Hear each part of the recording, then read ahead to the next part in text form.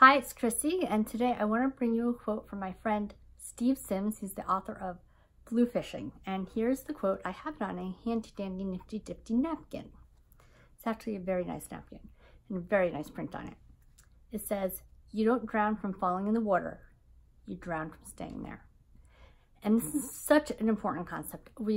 I've been there, I know many of you have been there, where something goes wrong and you fall or you fail, and now you're in the water drowning and you don't know how to get out, and you almost don't want to.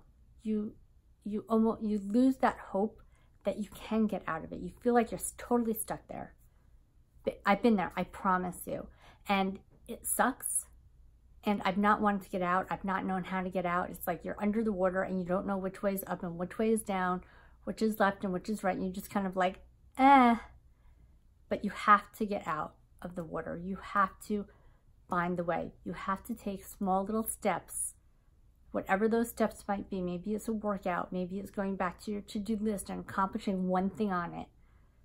Whatever that small step is going to get you out of the water, out of the drowning. It might be slow, but it will do it. And you have to take those steps or you're going to be stuck there.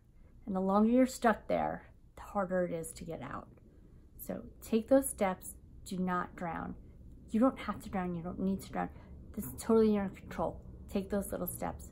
Take charge of your life, even when things suck. All right, I love you guys. You can do this.